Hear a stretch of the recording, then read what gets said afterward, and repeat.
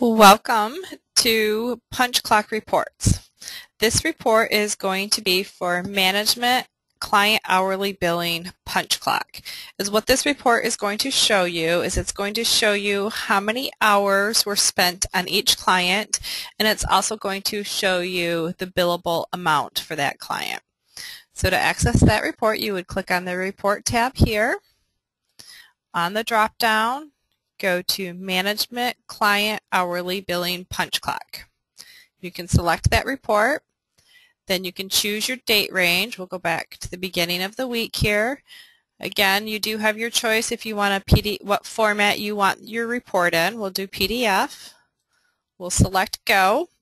And this is going to bring up the report. It's going to start with the client's name, the date, the description of what was done, the employee, the total number of hours, the total number of billable hours, the billing rate, and the total amount.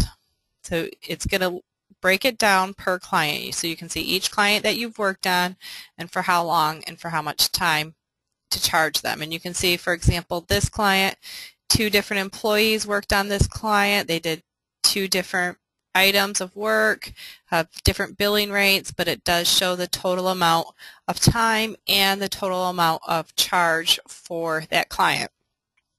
So then is what you would do after you run this report for invoicing. You would go back to the client's file, and in the transactions section you could go ahead and you can log your fee right in the transactions section, and then you would be able to go ahead and invoice your client for that amount. So that is the Management Client Billing Hourly Punch Clock Report. Thank you.